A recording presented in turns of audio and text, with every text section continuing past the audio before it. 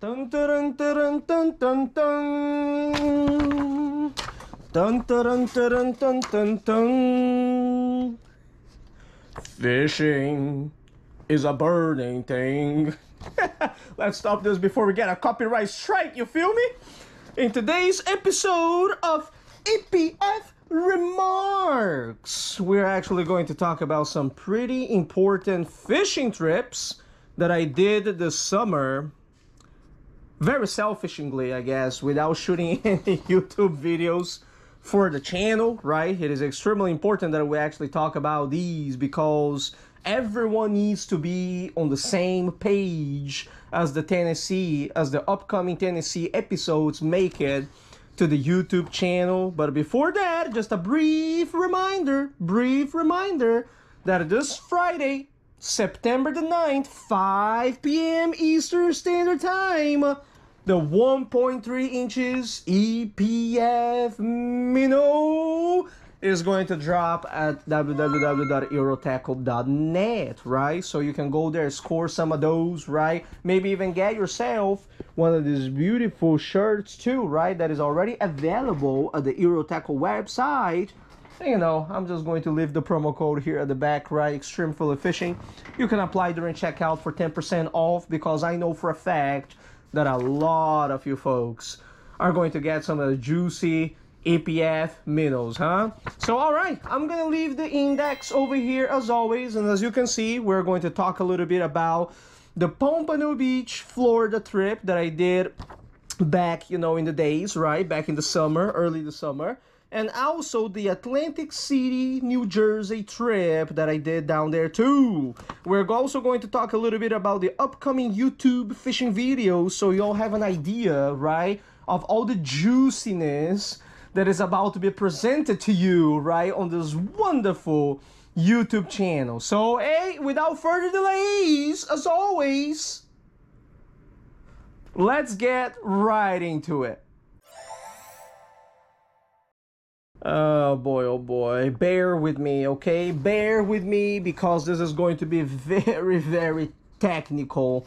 There are way too many things for us to talk about in such a short amount of time, but what must be done, right? For the sake of the folks here on the channel who really enjoy the live listing, the Pokemon hunt, the multi-species and the species hunting and stuff like that. So back around the end of July to the beginning of August, right, of this year, I went down with my parents down to Pompano Beach, and you know, we rented this Airbnb that it was super cool. It was right, we had the intracoastal right in our backyard, right? So we caught a bunch of different species of fish right from our backyard. We did some catch and cooks down there, right? Meaning that we harvested some fish and we took it back and we made some dishes out of it. Overall, it was a wonderful 10 days pretty much down there, just spending time with my mother and my father. And like I mentioned in a previous video, right, creating memories instead of creating contents, right? That being said, now I am creating the contents. So let me just give you an update of what happened during this trip in terms of fishing. We landed a total, oh, by the way, when I say we landed, right, I am talking about what I landed down there, excluding the species that my father and my mother landed down there. They did land some species, okay, pretty cool species down there, like a sea robin and a mohara, right, that I didn't really land down there. I am not including those in this list of stats that I'm giving you right now. After all, the annual list is like my annual list, right? So this includes only the different species that I have caught down there. I like to use the pronoun we so that you get included in the mix too, right? So we landed 47 different species of fish in 9 days of fishing for a total of 351 fishes, right? And as you can see, I'm using the plural here, fishes, and not fish, because again, we landed 47 different species of fish, right? All right. 2 lifers showed up during that trip. One was the triple tail, the Lobotes surinamensis. It was my catch, my lifer number 382. Very surprisingly, that one actually came out right from the backyard of our Airbnb. That fish was just floating like a banana, you know, down the canal, right? Super beautiful colors in the juvenile version. And, you know, I saw it, put a piece of shrimp right in front of it. Pow! Fought really good, landed it. I was super excited about that. The other lifer that showed up during the strip was the round scad, the Decapterus punctatus, that was lifer number 383. That was a day that I took my parents to the Pompano International Pier, right? I was just using the sabiki. Oh, it was a wonderful day of sabiki fishing. And that particular catch, the round scad, was like the only one of that species that showed up there that day, right? Which was actually fascinating, right? I thought it was going to be more common. It turned out to be a pretty rare catch, at least for the day that I was down there. Now I'm just going to give you folks, like I said, bear with me. Okay, it's gonna be a long list right now. I'm gonna give you folks the 2022 annual list updates. If you watched the previous video on the YouTube channel, Washington DC episode 2, you saw that we stopped at 102, which was the long-nosed gar, the Lepisostis osseus, right? So we're going to go from 102 over until 130 because there were 28 new entries for this Pompano Beach fishing trip, okay? So let's get started. 103 was the crested goby, the Lophogobius cyprinoides. 104 was the Atlantic stingray, the Hippanus sabinus. 105 was the lifer triple tail, the Lobotes surinamensis. 106 was the blue runner, the Caranx chrysos. Number 107 was the silver mohara, the Eusinostomus argenteus. Number 108 was the tomtate grunt, the Hyemulon aurolineatum. 109 was the scaled herring, the Harengula jaguana or jaguana. The 110 was the red ear herring, the Harengula humeralis. 111 was the barred jack, the Caranx huber. 112 was the scribbled leather jacket filefish, the Aluterus scriptus. 113 was the yellow jack, the Caranx bartolomai. I would like to emphasize on this one, number 113, that just recently, right, within the last year, I believe, they changed the genus of the yellow jack, right, to Caranx, okay? The same genus as all the other jacks. I believe that it used to be something different, something like Carangoides bartolomai, right? So I wanted to point that out.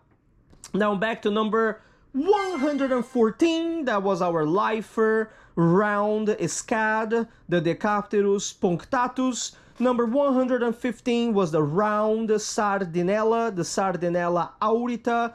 Number 116 was the yellowfin mohara, the Gehes cinereus. Number 117 was the Atlantic needlefish, the Strongylura marina. Number 118 was the large-scaled spiny chick slipper, the Eleotris amblyopsis. Shout out to that one, as a matter of fact, because that was only my second ever large-scaled spiny chick slipper down in Florida, right? I was fishing the same canal where I caught my first one ever. There was a little pipe, you know, over there, and I just put my little piece of shrimp on a very tiny hook just right in front of the pipe, right? And from under it, whoop, came out the little slipper and took it, right? Sucked it in like spaghetti, son, you know? So that was a pretty cool catch, okay? Now, continuing, 119, the orange spotted filefish, Canterines pullus.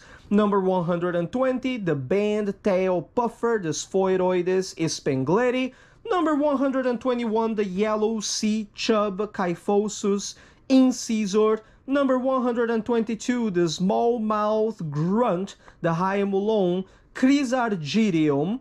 Number 123, the Cocoa denzelfish, the Stegastes variabilis. Number 124, the South American silver porgy, the Diplodocus argenteus. Number 125, the yellowtail snapper, the Osiurus chrysurus. Number 126, the bluehead, also known as the bluehead wrasse, the Thalassoma bifasciatum. Number 127, the gray triggerfish, Balistes capriscus. Shout out also to 127, okay? It was one day that I was with my parents at the Pompano Pier. And, you know, we were just having fun, catching all different sizes of blue runners, right? When suddenly a whole school of the triggerfish came over. Now, I don't know if you knew about this or not, but there is actually a minimum size for triggerfish down in Florida for you to take. And, you know, we actually caught a keeper that day that we brought back to our house, Airbnb, and we cook it up, right? My mom ended up landing a triggerfish of her own too that fought really good. So I was really, really happy about that. Just pointing it out, right? Back to the list. We're almost at the end, okay? We also got number 128, the great barracuda, the Sphiraena barracuda. Number 129, the redfin needlefish, the Strongylura notata. And finally, number 130, the Gulf toadfish, the Opsanus beta, which was also my second ever Gulf toadfish, right? Which very ironically was caught in the Atlantic portion and not in the Gulf portion of the ocean, right? I would like to finish this entire thing, right, the Florida trip, by saying that if I have any regrets from the trip, it was the one day that I was targeting barracuda, right? As you folks saw, 128, right, was the great barracuda. I was just fishing, chilling there. I had one fishing rod out, free lining fish, right? Suddenly, on my ultralight rod, the Daiwakage, I got a bite, and it was like a nice size pinfish. And I kid you not, that was the biggest barracuda that I ever saw in my entire life. I have no estimates as to what weight it was or anything. All I saw was my pinfish, you know, getting to the surface of the water, and the big ass barracuda, man, just went there, whoo, took the pinfish, right? I was using 4-pound test line, but at the beginning it didn't swallow it, it just held. All I heard was my line going out, you know? The barracuda was just running with the pinfish in its mouth until obviously the line popped, right? And I was just like, oh. And for the rest of the day, that barracuda didn't really come back, you know? We just ate that pinfish, it was satisfied.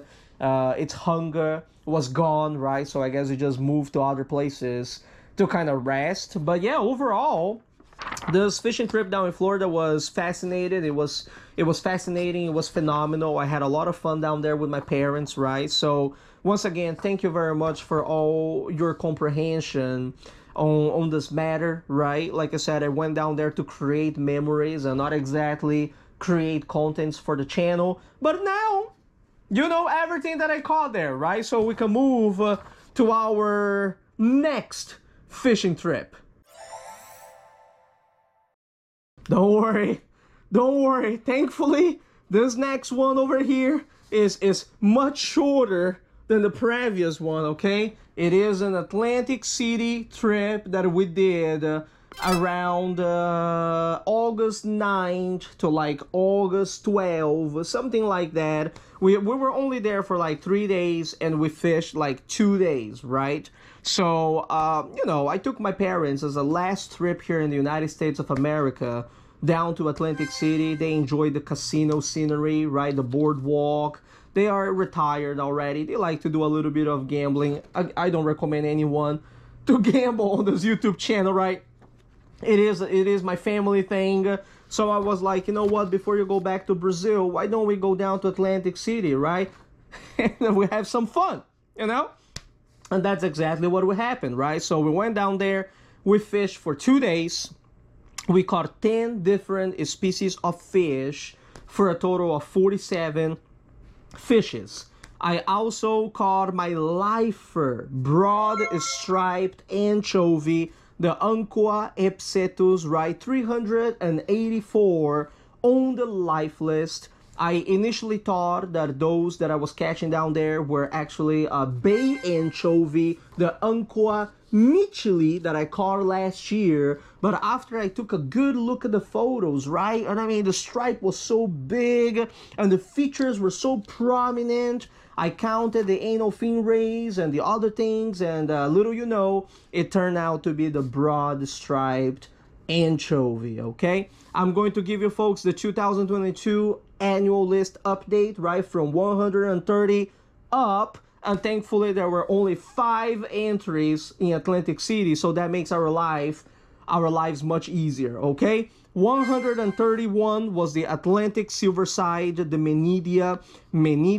132 was our lifer broad striped anchovy, the Ancoa epsetus. 133 was the northern puffer, the Sphoeroides maculatus. 134 was one of my favorite eating species, the spot croaker, the Leiostomus xanthurus. And 135 were just some snapper bluefish, the Pomatomus saltatrix, right? So, you know, I'm going to talk a little bit about this in the next section of this video, but starting with the upcoming videos on the YouTube channel, you all will really see, right, the annual number as 136, right, following the 135 that I just gave to you all. We're going to finish this video on a very good note. I'm going to give you all just a few updates on what exactly is coming on the YouTube channel, right? I'm actually shooting this video during Labor Day. During Labor Day. Today's September 5th, but I plan on releasing this video on September 6th, which is a Tuesday. And then Friday, September the 9th, obviously, there's going to be a video on the EPF minnow coming out, you know, on the channel, right? It is our way of celebrating the third lure, soft plastic, Micro-Finesse, right? Collaboration between Extreme Fillet Fishing and Euro Tackle. If you went to the Instagram page, right, mine or Euro Tackles, you already saw the video that is there, right, with the lure in it. So you are already on top of your game if you did that. And if you haven't done that yet, what are you waiting for, right? Go there, check the preview. The hype is building up when we release it. I hope that you go out of your way to support your boy over here, support Euro Tackle, right? And get a few packs of the juice for yourself so that you can slay some fish around your area with that killer vertical motion, okay? That being said, after the 9th, right, the EPF minnow video, finally we're going to start dropping the videos of my most recent Murfreesboro, Smyrna, right, aka Rutherford County, Tennessee fishing videos, all right? I did that trip just a little while ago, 1-2 weeks ago, and I caught plenty of different species of fish down there, including, obviously, you know, some lifers, right? So that is going to be very exciting. 4 or 5 episodes, and after that, you know, after that is gone and out of the way, you all will finally be up to date, like 2022, where we stand as for now, right? So I'm going to bring you all some local videos too, right? Because, I mean, come on, we're almost at 150 different species for 2022. We can't just give up. We're almost at 400 different species, right? For our life list. I think I'm at what? 388? I can't just give up. We're gonna try to make that happen before the end of 2022. Hey, you with me on that? Comment below and let me know what you think. Can we do it? Well, I certainly hope so. So, thank you very much for watching this video, okay? Today is Labor Day. I know you will be watching this after Labor Day, but here's Extreme Fillet Fishing wishing that you folks had a wonderful Labor Day weekend, right? Plus Labor Day. I'm pretty much laboring on Labor Day. I'm gonna edit this video now and upload it on the channel. So I will see you all next time. Thank you very much for watching. Tight lines and take it easy.